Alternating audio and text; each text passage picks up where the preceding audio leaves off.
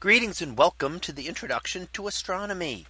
One of the things that I like to do in each of my introductory astronomy classes is to begin the class with the astronomy picture of the day from the NASA website, that is apod.nasa.gov/apod. And today's picture for July 20th of 2022. Well, it is titled Jupiter and Ring in Infrared from Webb. So what do we see here? Well, this is another image from the James Webb Space Telescope. And we see here not a distant object, but instead one in our own solar system. And in this case, we are looking at a planet, and the planet is Jupiter, the largest planet in our solar system.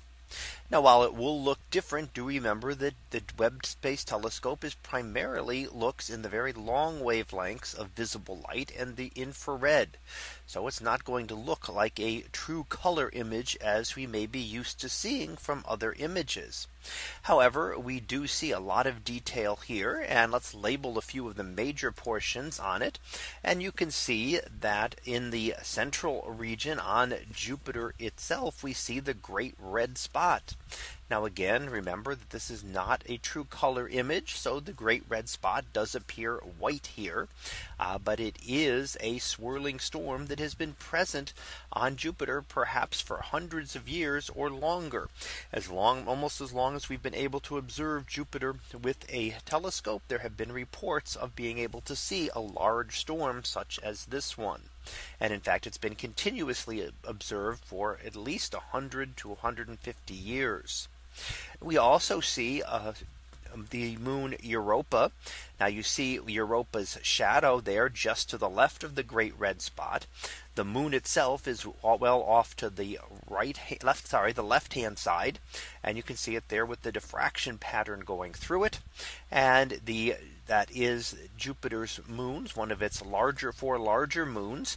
And those are one of the four that were originally seen by Galileo with his small telescope back in the 1600s as the first evidence of something that did not orbit either sun or Earth. So that was orbiting another object. So we learned that there could be multiple centers of motion.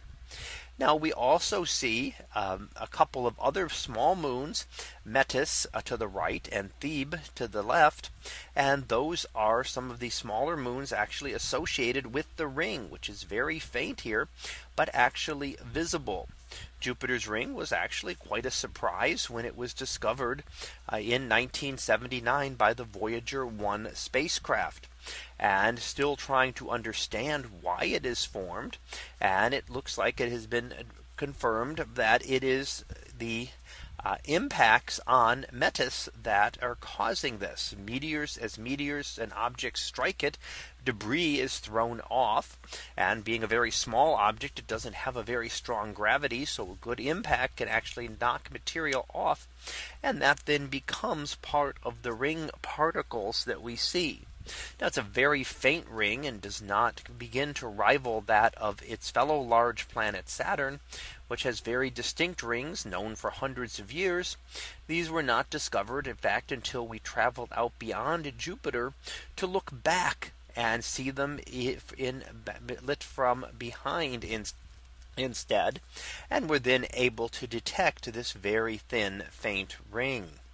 So another nice image from the James Webb Space Telescope as new images are being released as it begins its observing of different parts of our universe. And we've seen images here of a planet. We've also seen various images of nebulae and very distant galaxies, with more images to come. So that was our picture of the day for July 20th of 2022. It was titled Jupiter and Ring in Infrared from Webb. We'll be back again tomorrow for the next picture. So until then, have a great day, everyone, and I will see you in class.